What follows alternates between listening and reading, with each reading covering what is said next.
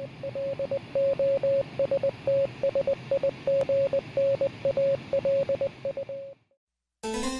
evening, welcome to MOTS presents MOTS Ado About Nothing. MOTS Ado About Nothing. MOTS Ado About Nothing. Where we apply the revolutionary MOTS scale to classic and contemporary literature. MOTS Ado About Nothing. MOTS Ado About Nothing. This podcast contains mature content, spoilers, language. You have been warned.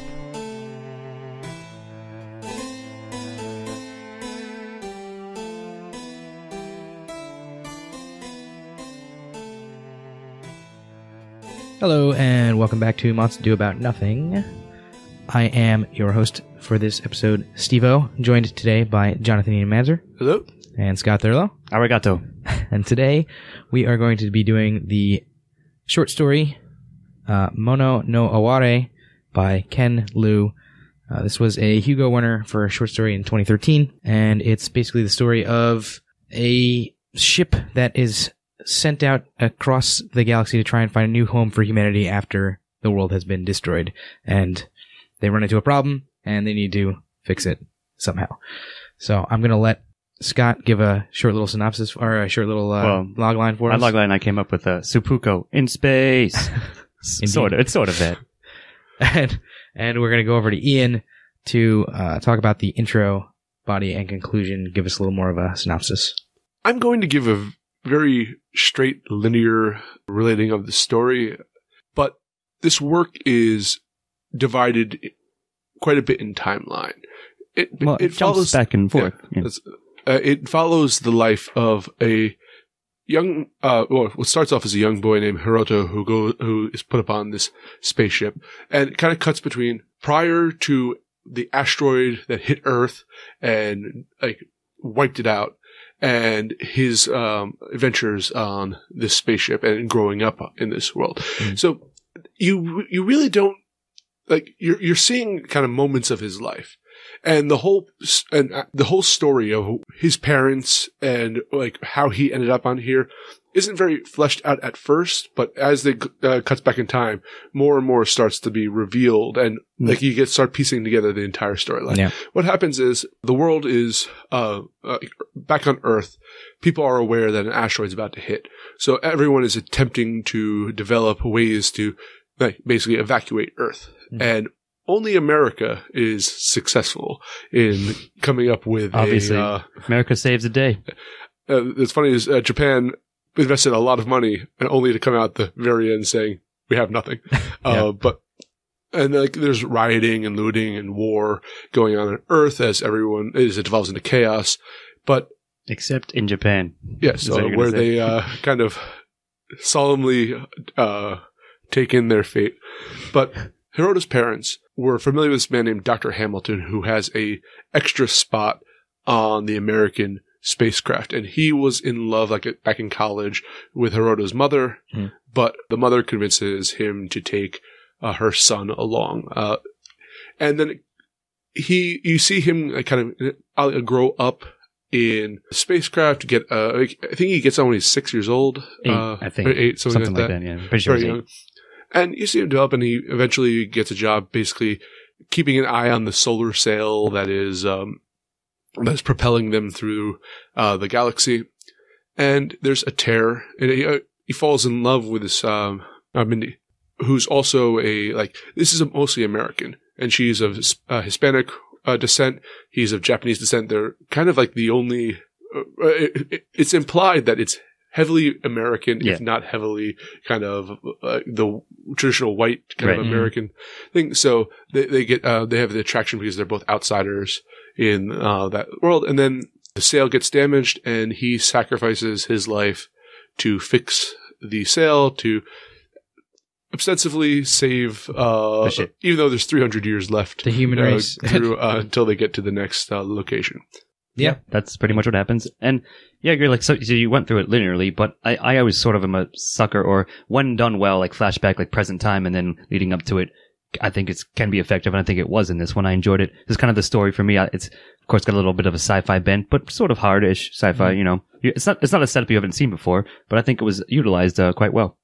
It does a good job building tension for what for the past, like, the flashback story, what happened on Earth, because it starts out like, Yep. what's going to happen from the very beginning, but you don't know exactly how he gets onto this ship and everything that happened with his parents. So you get a Right. much more intricate family story from him as it goes on. And that ties in a lot. I think that's going to tie in a lot to themes, but I thought that was very well done. And, in general, I thought this was just a well-written, well-constructed story. What I particularly like, it's not just arbitrary jumps in time. Right. It's, in a sense, you're seeing his memories of the past as they go along. And like, he'll be reminded of something, and then you'll see a scene of his, the event that's triggered this memory. Significant moments that he's flashing back to, essentially. Yep. And I agree with both you guys. It was all damn well done, I thought. Well paced out, and for the length of the story, it's probably like 16, 18 pages, something like that. And I was very enthralled, if not enthralled, but I wanted to keep reading, and it was, like I said, parceled out quite nicely, and I enjoyed all of it. Yeah, and this is a short story. I mean, it's a pretty short story. I can see why it won the Hugo. It's probably like, as well. 15 pages or something? Yeah. So there's not too much more to say about this. I think we're going to go more in depth in themes and stuff. I have one kind of caveat to this, because I'm not like the biggest sci-fi fan. Mm-hmm. And yes, it's hard sci-fi, but I don't think that was necessarily the intent of the narrative. No, I mean, I'm sure. I agree with you. It was a framework for a character story, especially about like a Japanese individual. Sure. Like in a foreign environment, whether it have been at America when no apocalypse happening, or if you have just, this happened to be in space, but it was a very good kind of cultural isolation story. Yes, So- I like that. That's well put, and I liked all of it. I'll probably give it a 3 total, 1 to everything. Yeah, I'm going to definitely give it a 3 for this. You had asked those questions about would I give it a 10 just by a rating, like off. I want to give this a 2, but I have no reason to. Yeah. And I almost said the same thing myself. Yeah. And so I have to give it a 3 because there's like narratively it's not necessarily flawless, but approaching that at least. Like I think it's well constructed. It's well structured. Yeah, exactly. So I'm going to definitely give it a 3. All right. Precisely. All right, so that's 3s all around on that. So we're going to move to themes with Scott Thurlow. All right. So Ian just sort of touched on one, maybe both briefly did, but yeah, so the title of the story, let's just sort of mention this here, is that it's sort of a Japanese sort of way of thinking, a mode of thought, a Zen-like state, Right. where you are at peace with, or aware and or at ease with the inevitable passing of all things, of life and of everything else, of stars even, whatever it may be. So that's sort of something that the character Hiroto, his father teaches him early on, and it's sort of ingrained, sort of like comes back to the forefront in the situation he finds himself in at the ship. So I think that's kind of a major one, like sort of your relationships are bigger than yourself, community and family, and and of course he makes the heroic sacrifice at the end in order to save the rest of the ship. He knows he's not going to make it, or has to use his resources that ostensibly were going to get him back to the ship, but something else goes wrong. He has to use those, sacrifices himself, imagined himself talking to his father, and his father basically tells him this is the right thing to do, you should do it. So it's all that, and sort of also like, not offhandedly, but beneath that is, I had a couple lines picked out, maybe I'll go back to it in dialogue, but it's like, America saves the day again, but kind of, but not really. But good. I think I have another one, but I think I want to speak about it. that Yeah. because there's a great use of identity, cultural identity in this Yes. work. And it starts off with him writing, discussing Japanese characters. And he actually he brings it up maybe twice throughout the entire work. Yeah. But it's also reference to like Japanese philosophy and like Go and Yes. poetry. Culture and so All forth. these aspects to really, I mean, you're dealing with the American also like identity, and everyone acts in this, and I don't mean this in a negative way, but like when they're talking about the reactions to different nations and how they take the end of the world, the Japanese are solemn about it. The Americans end up going to war with someone. Yeah. These kind of like, and the Americans you see upon the ship are not like, it's not stereotypes to just like dismissive stereotypes. These are like how you would imagine a cultures would react to it. Exactly, yeah. And it's also dealing with the loss of that identity as well, because he's the Good only point. Japanese person on the ship. And he's like, it's like certain things are starting to fade. And he's really holding dear to that cultural identity. And now that he's dead, that entire In theory, He's gone. yeah, sure. Yeah. I mean, And that's all a very good point, good, Steve. That's an interesting thing that I was thinking about. It was like, well, this whole short story is kind of about makes the Japanese culture look noble and like more noble than the American culture, but it also makes a point of pointing out that the Americans got something done and the Japanese couldn't do that. And I wonder, I'm not even sure if it's actually making a comment Upon that thing, on that aspect, yeah. or not, or if that's like if that's subtext or not. But I just thought it was something interesting that I was thinking about as I was reading it. True. I mean, that's kind of funny. I didn't actually think about it, but it's interesting that you raised it. Yeah, I mean, it's basically everything we said. I don't think there's much more, but possibly I do like the identity thing as defined by yourself and the culture you grew up with, and then faced with a strange being an outsider in any situation, especially sort of a sci-fi-ish bent one. I thought was quite well handled, and yeah, it was again very nicely integrated into the whole plot. Assimilation is one of the common themes you get in science fiction, but to see it's usually kind of an alien type aspect to it. Sure, yeah. But this is dealing with just so happens on a spaceship. Yeah. Where you have a different culture than the predominant one, and in a sense, no one else to share it with, and how that aspect is very fascinating. That's why I said that this works as well as being a foreigner in a different land, as it does on a spaceship. I thought it was very well done. Yeah, and sort of like why also humorously said seppuku in space. You mentioned like the honor of your Japanese culture, and all that. So it's all enfolded in there, and I thought again, like I said, very well done. I will give it a 1. Yeah, I agree. I liked thinking about the themes of this as I was reading through it. All right, so that's going to move. Well. All right, 3 1s, and that's going to move us on to antagonist with me.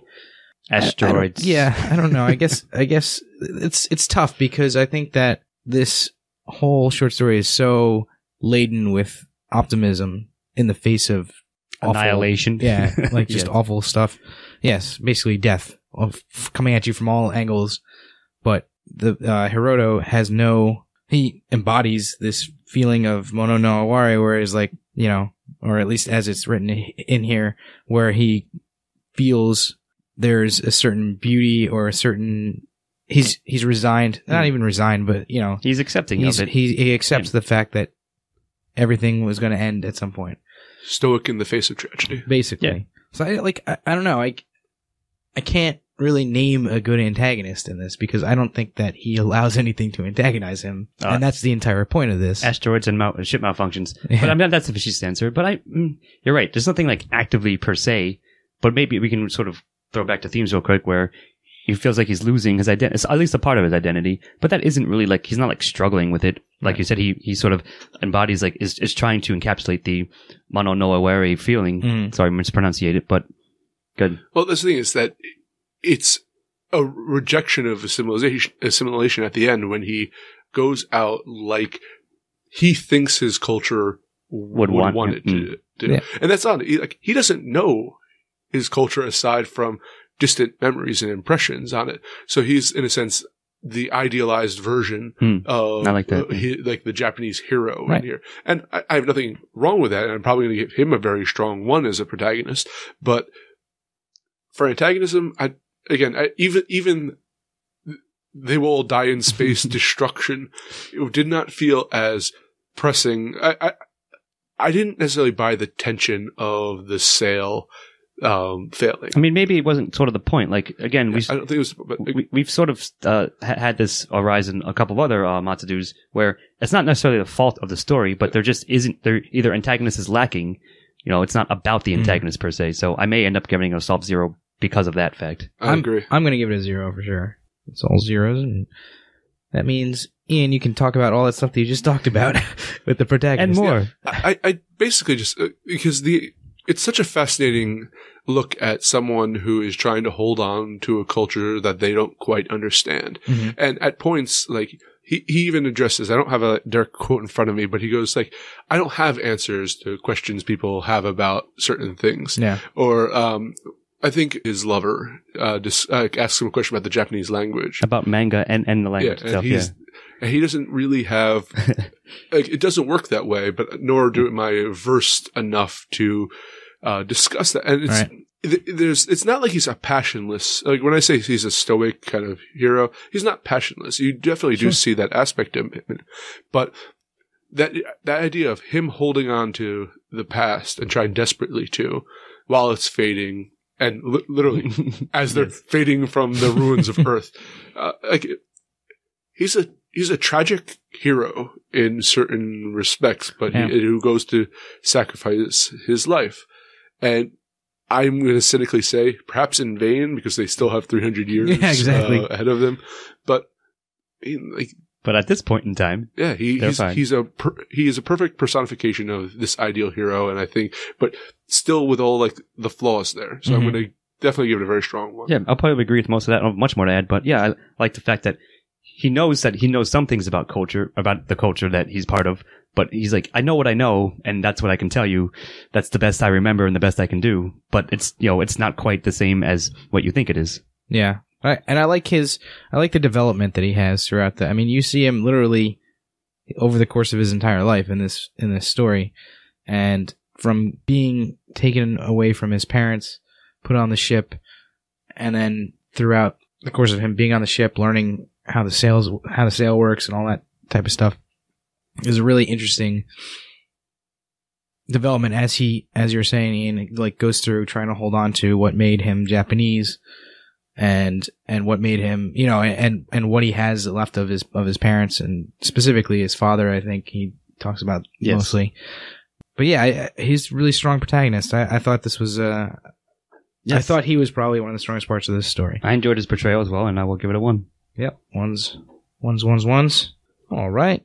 So that will move us on to supporting characters with Scott. So this one I was also debating. Maybe one of you gentlemen can convince me one way or another. I'm initially leaning towards a soft 0, only because they're not like, you know what? Maybe not quite, but on the strength, perhaps his the memories of his father. Mm-hmm. That might be the best one, and his parents too, but specifically his father. Yeah. Dr. Hamilton was just sort of there. Mindy was like there as well, but like they don't really have like fleshed out arcs or anything. But again, not the point. It's a short story. There's no need for that per se. But maybe like the depiction of the people back on Earth when it was falling apart. Right. So I mean, maybe I have to convince myself to give it a soft 1 instead. But I mean, they were well enough. And like I said, certainly his father I think was the strongest and most important side character, at least in his memories, and then in his own mind, like as he was sort of hallucinatory, flashing back to what his father might say or think about it.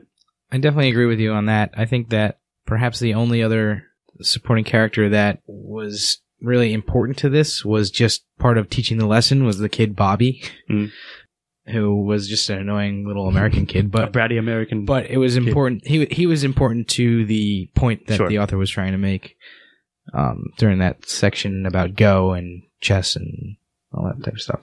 You can get rid of any supporting character in this work except for the father. Yeah. Without good point. him there, this story wouldn't be anywhere near as strong as it is. Yeah, I agree with that. So on the strength of that, I think I'll probably, in our grand edition, his father is enough to deserve a 1 for supporting, and everyone else is sort of there and was fine. What I find interesting is, even though he does reference other aspects of the Japanese culture, really it's the culture of the father. Mm-hmm. Yeah, you're right about that. The son is hanging on to. It's a subtle and well done point, though. Like, I actually like the father more than any other character in this story, and actually he had a lot of growth throughout this as well, for being kind of a stoic, traditional like Japanese stereotype to letting his son be taken away by an American because the American loved his wife, and like just accepting that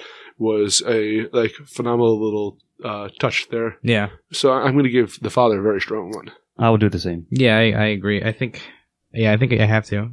I liked the part that his mother played too. But Like, she was fine, but again, just not as strong or as important, I think. But Right. there's nothing wrong with her depiction. all right, so that's 1s all around for that, and it's going to be to me for dialogue, and the dialogue you mentioned, or we were talking about this outside. I think maybe I said, or maybe somebody else said that it's very Japanese, which it is. Especially, the flashback scenes where he's speaking with his father. Yeah. a cadence that you get if you read, if you read some of this Japanese short stories and stuff like that, that is, and novels and stuff, that becomes very apparent. Obvious. Like, this seems Japanese to me, like you can kind of pick it out, which I really liked about it. I don't know. Did you know those offhand? Is this a translation? Was it originally written in Japanese? I don't know if we know that. I don't think it's I think this was written in English, but I'm not 100% sure, but I was curious about that, and I think it is because there's certain aspects of this that wouldn't work. Like the idea of comparing the English phrases to the Japanese phrases, and like, right. Well, that's what I was asking. I think it was initially English. And the author has written a bunch of stuff, but he lives in Boston, I think. Okay. Or somewhere in Massachusetts. Yeah, near Boston. Okay. Just wanted to throw that there. But the other thing is he does translations for a living, so he'll translate other stories or whatever. I was reading about him, so okay, he kind of has both of those languages down, which is pretty apparent in this. Like you get the kind of the feel of an American dialogue when he's talking to an American, and you get definitely the Japanese feel when he's talking to his father, like early, or the neighbors or whatever. Yeah, in the flashback. Yeah, exactly. So, I mean, that's all I'm really going to talk about with the dialogue. Well, I think I found the one you want, because I picked this one out while I was reading it. It goes back to what he was saying. He's talking to Mindy about how Japanese language works, and like both written and spoken. And he says, my father used to say, there are 1,000 ways of phrasing everything, each appropriate to an occasion. He taught me that our language is full of nuances and supple grace, each sentence a poem. The language folds in on itself, unspoken words as meaningful as spoken, context within context, layer upon layer, like the steel in samurai swords. I'm like, that's really awesome. Like, I quite like that. So, like, yeah, I mean, everything you just said and lines like that, I think it was quite strong. Yes, you can certainly sort of, it's noticeable that it's a Japanese-ish, like almost a Murakami story, if you will. But yeah, I mean, I enjoyed it a lot. And usually I complain about dialogue in such a story of this nature, right? But I think it was strong in this one. Well done, at least. And I think that it not just served the narrative, but it served the themes quite a bit. Yes, good point. So I'm going to give it a 1 for it. Agreed on that. All right, 1's all around on that one, and we're going to move on to style with 8. So there is a slight hard sci-fi bent to this, but I feel that only used really as a framework. Yeah. Where a majority of it is the style is dealing, as I brought up throughout this entire thing, and I'm gonna, it's the idea of the Japanese identity, and it keeps bringing up like aspects of it, and it opens, like there are some huge drawings of Japanese characters in which he is relating aspects of the hard sci-fi to, like, this is a character in Japanese, this is what our ship looks like. But what I really found interesting was the Japanese poetry, and I'm going to give one that I really enjoyed, which is, nothing in the cry of cicadas suggests they are about to die. I forget the poet who actually did that, but I looked it up. It was a very, this entire thing is like, I think they touched upon most of, or from what little I know about Japanese culture, they hit upon a lot of aspects of it and used it effectively and kind of mournfully at the same time, with also trying to get across stylistically, explain to an outsider, it's not everything you see on the surface. Here's what the actual intent of our stoicism is, what the intent of our, like, and I thought it was really well done. Yeah. No, I agree with all that. And I sort of, again, am partial to when authors use like visual things. Like, so it starts off with like, our spaceship looks like this character for umbrella in Japanese. And I also definitely like the use of haikus throughout, sort of as a recurring motif. And I'll just read my dialogue, and both dialogue and style. The one that I liked was at the very end. At the very end, when he sort of realizes he's going to sacrifice himself, he hears his dad's voice recite to him, "The stars shine and blink. We are all guests passing through. A smile and a name." And then he calls in, like, "Here's what I'm going to do. Yeah, it'll kill me," but then he leaves off at that. So yeah, it was as strong as probably themes, and like you said, he sort of they service each other. Yeah, I mean, I love that was pretty much what I was going to say. I love the haikus throughout in the poetry, and the feel of this whole thing didn't it was sci-fi. You got that you were on a ship for most of it, and you got that there was an asteroid coming and about to slam into Earth, but it didn't. You overuse that in any way. Exactly. It was more of a framework, as I think one of you mentioned. Yeah, Ian, you mentioned that earlier, and I completely agree with that. Just using that as the framework for telling a more human story, I guess. And I think it did a really good job of that. This is a completely off the topic mention here, but I was a huge fan of Japanese death poetry for a while. Yes, I remember that phase. Collection of them. And if you enjoy this story, check out Japanese death poetry. It's fascinating with like Zen Buddhists and samurai and all that. So I just wanted to give that shout out. Right, fair enough. Yeah. I think we're all giving it a 1 though. All right. Yeah, it sounds like 1's all around for this one, correct? Mm-hmm. Yep. All right. And that's going to bring us to the last question. Recommendation, Scotty. Yes, read it. This was quite an excellent short story. Good pick, Steve-O, and it was technically his pick. But this, again, I was sort of like, this is kind of the story for me. Like, it's a Hugo winner. So I have a number of collections of Hugo back in the day myself. And yeah, I can see why it won. It was excellently done all around. And again, I'm partial to anything of this nature. But I think it was a very well structured and well integrated one with the themes and so forth, as we spoke about, that were contained therein. Yeah. I'm not a huge, as I to reiterate, I'm not a huge sci-fi fan, and I was very impressed by this. I thought it handled the human elements incredibly well, and it was a very touching story, actually. Mm-hmm. So I would give it a strong recommendation, actually. So what am I, 1 for 5 so far? on recommending stories? You're coming back. This is, I did recommend that we read this story. Although found a good story, folks. Although I hadn't read it first, I will say that. But it seemed like it was going to be up my alley at least, and I'm glad that you guys liked it too. So I would say anybody, you can read it in 25 minutes or so, and it's a really good story. So it's no Harry Turtledove though. It's nothing ever will be. Thank God. When the Earth blows up, we'll leave that story behind. So. This was pretty simple. We all we all gave the exact same scores for the exact same reasons. And this one is going to, well, we all gave 9s, and it's going to have an aggregate score of a 9 as well. Indeed. I think that's damn deserved. So, yeah. Anyway, we're going to close it out here. This has been Steve-O, your host, here joined by Jonathan Ian Manzer. I have to go build a solar cell. And Scott Thurlow. I have to go fix that solar cell when it breaks. Good night. Good night. MOTS Ado About Nothing. MOTS Ado About Nothing. Music by Chris Morgan. Editing and engineering by Stephen Hermosi. MOTS Ado About Nothing. This has been a Lost Signals production. All rights reserved.